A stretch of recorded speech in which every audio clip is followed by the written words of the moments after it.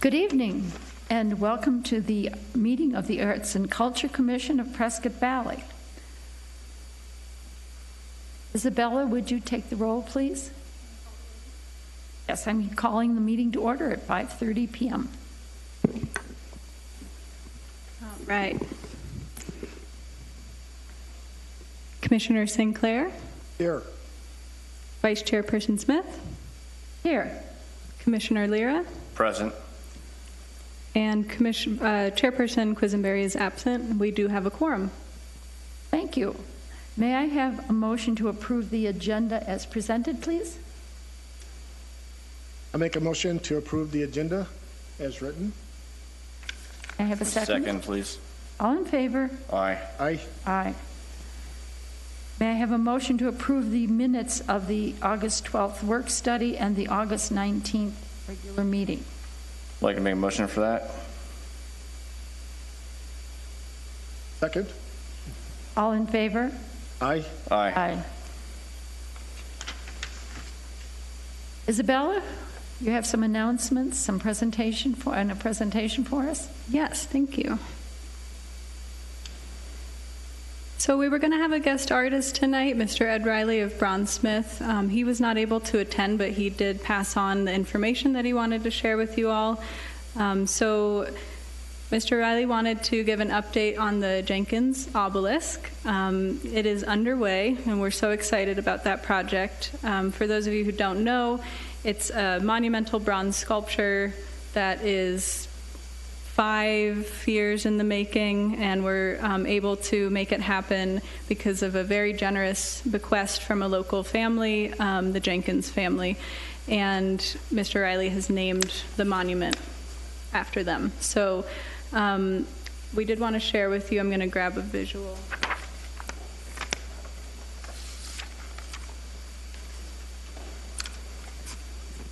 So Mr. Riley wanted to share with you all a visual that he put together of the corner of the Civic Center.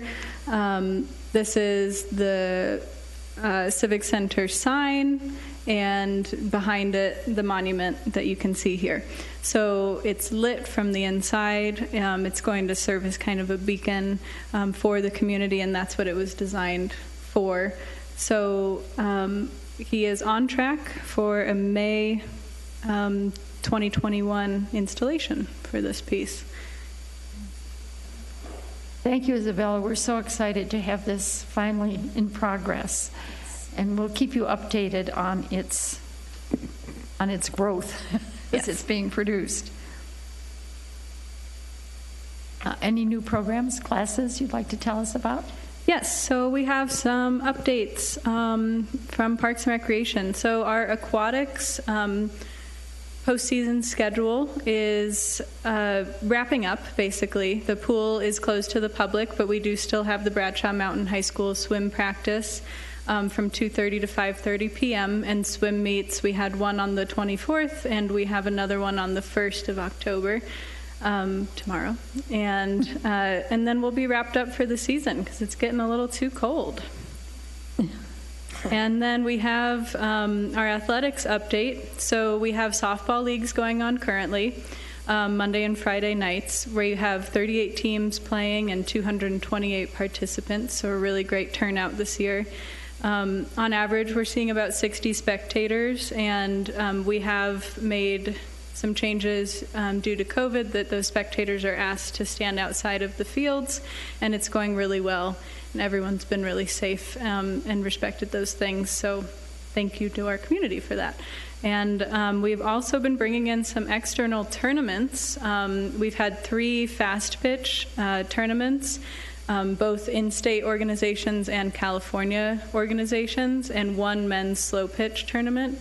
Those tournaments have brought tourism into our community. They've brought dollars into our community, and I personally want to thank and highlight our new athletics coordinator with Parks and Recreation, Shelly Whitaker, and she's been awesome in coordinating all of those things, keeping everyone safe through COVID, but also getting people outside and active and enjoying our great weather here.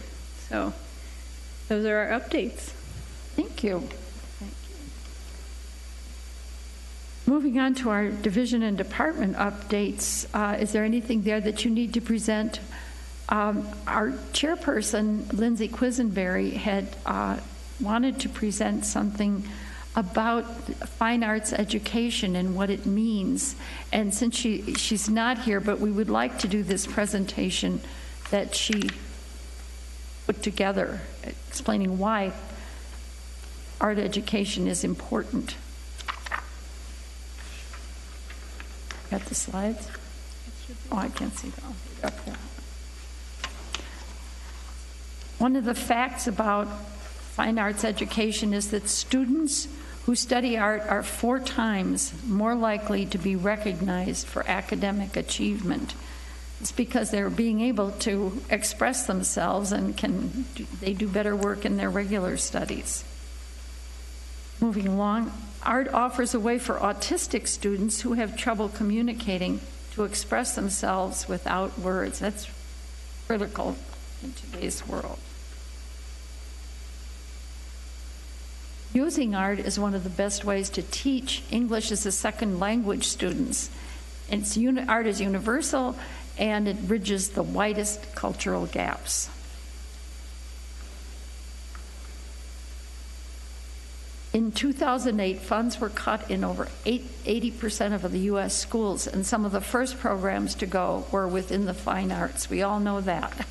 And fortunately, here in Prescott Valley, our arts programs are back on track, and we're so grateful for that. There's a new report that offers insights into the arts and education access and participation in an Arizona school. It's called the Arts Education Data Project. I'm not sure where you find this. You might want to look it up and check it out. Yeah, if you Google Arts Education Data Project, they have a website. They have a website, mm-hmm. Arts Education Data Project. Okay. Thank you, Lindsay, for putting this together. Go ahead. On our old business committee update planning, Isabella? Yes, so we'd like to share with the community the Prescott Valley Fine Art Showcase 2020. The theme is Building Community this year. So this show is currently up in our Prescott Valley Public Library, and it runs until November 17th, so you've got some time to come out and see it. We've juried together the best local talent that we can find in 2D art, and it's really a fantastic little show here at the library. We have here you can see the Best in Show winner. It's painting, drawing, pastel, watercolor, a nice combination of 2D art. And I'm going to flip through some slides so you all can see some of the pieces that we have. It's just really some fantastic work. You can see here that we have actually some wood burning, which is definitely three-dimensional, but it's considered 2D because it's hanging on the wall and it's a flat surface. So there's a lot of variety to this show. We have some local artists who have shown in our space before, artists from the Prescott Valley Art Guild, and just a really wonderful highlight of all the talent that we have here. And we gave out prizes in first and second place in painting, drawing, and 2D mixed media, and a Best in Show. So come on down to the library between now and November 17th and check out the show and check out who won. We're really excited to have this showcase going on. And then we want to let everyone know that Create-A-Tree is coming. It's already, what happened? I don't know. We're already here. So our Create-A-Tree, if you're not familiar, it's an opportunity for individuals, artists, organizations, churches, businesses to come out and create some sort of a tree, a holiday tree, made out of whatever you want to make it out of, as long as it's not flammable. That's all that we ask.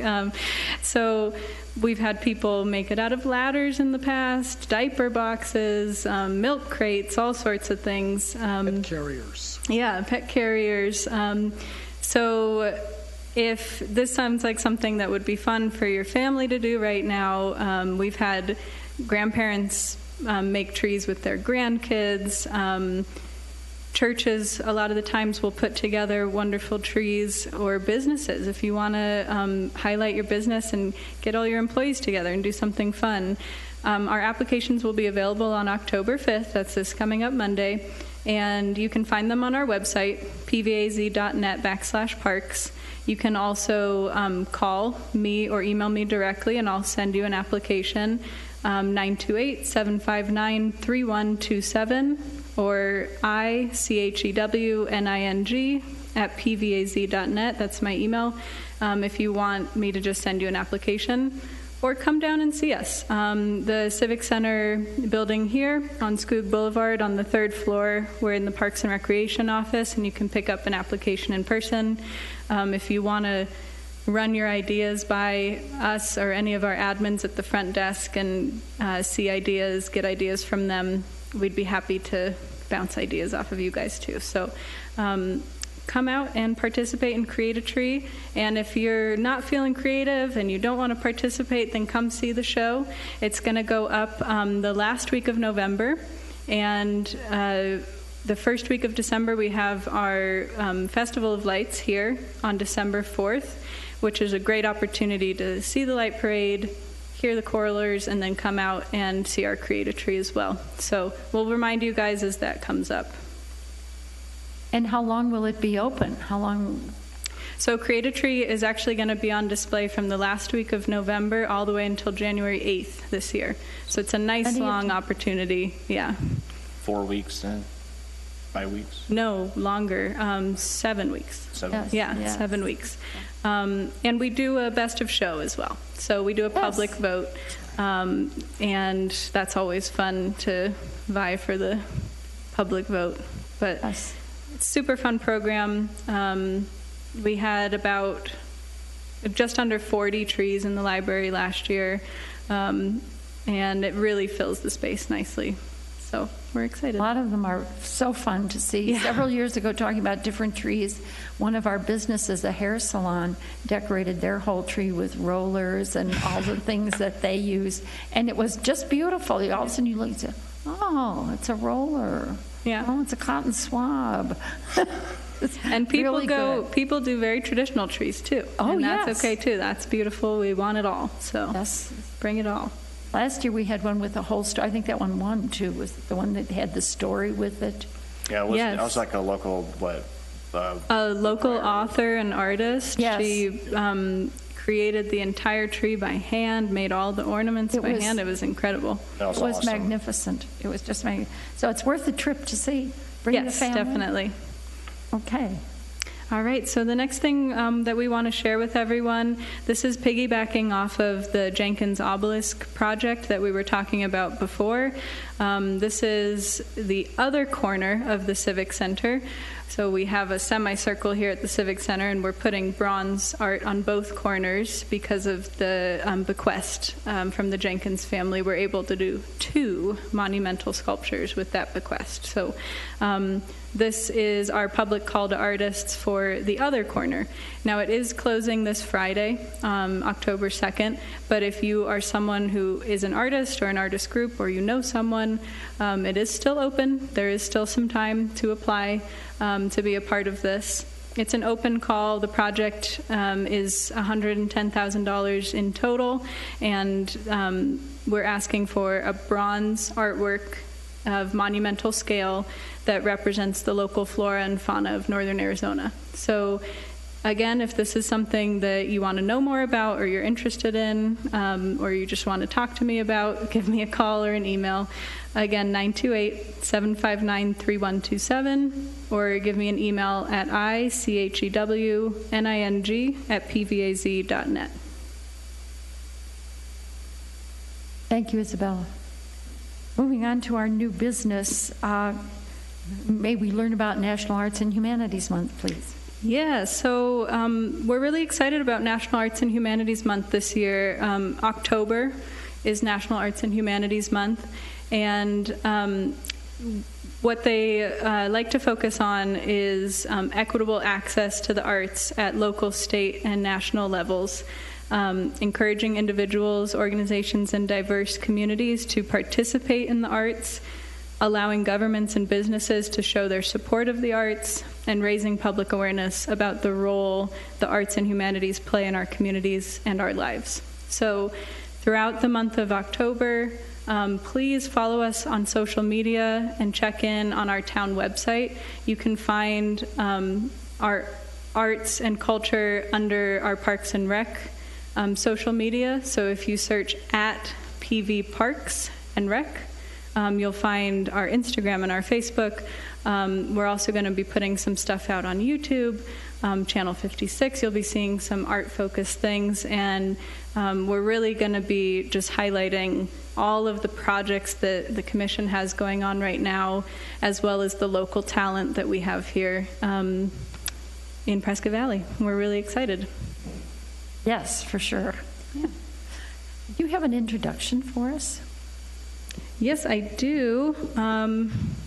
Casey, you want to introduce yourself? Thank you, Commissioners. I'm very happy to be here. I am Casey Van Haren. I am the new Community Services Director for Library, Arts, and Parks and Recreation for the town of Prescott Valley. We're so happy to have you. And thank you. I'm really happy to be a part of this. Nice to meet you. Nice to meet Yes. you. Thank you. And I'm Robert Kieran. Everybody around here just calls me Bobby. I'll be the new Deputy Director within the department, and I'm very excited to be working with everyone here. So nice to meet you, Bobby. Nice to Welcome meet you. aboard. Thank Nice to you. meet you. Nice to meet you. Thank you, guys. So I just wanted to explain with the with Brian Whitty's resignation, the town had been kind of throwing around for a while the opportunity to eventually merge both library and Parks and Recreation. So here the opportunity finally came. And it's been quite a flash flood, as I call it. We've all just been kind of hanging on and going down this fast-moving path. But with the help of the town, the support of the town manager, I think we've really set ourselves up for success with a great organization chart. And we've bumped a couple people up in the organization. Nick Grobalewski is now a parks manager. We've kind of split those two areas apart. So instead of parks and recreation, we have parks. Nick is the manager of parks.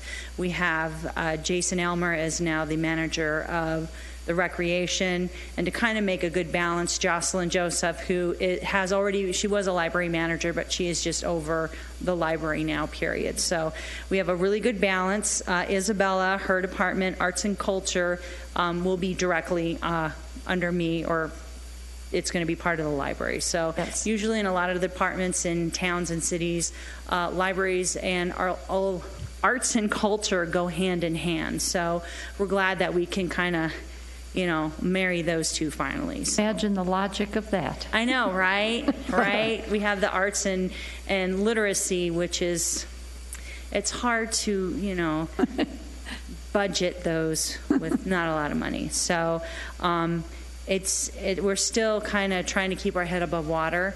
And moving forward, we want to try to slow down a little bit now that most of these changes have happened. And I know that we look forward to working with this commission. So We're certainly happy to have you with us. thank you. Thank you. All right. Any other questions? No, thank you. Not that I- Nice to Okay. meet you again. Nice to meet you. Thank you. It's just very exciting. Awesome. Is there any other business that we need to bring before the commission? Our next meeting will be a work-study meeting on Wednesday, October 14th at 5:30 p.m. in the conference room in the Civic Center, room 428. And our regular meeting will be the following Wednesday, October 21st at 5:30 p.m. right here in the auditorium. And I invite any members of the town public that would like to be present at our meeting to come on down and join us. There being no further business to discuss, I declare that this meeting is adjourned.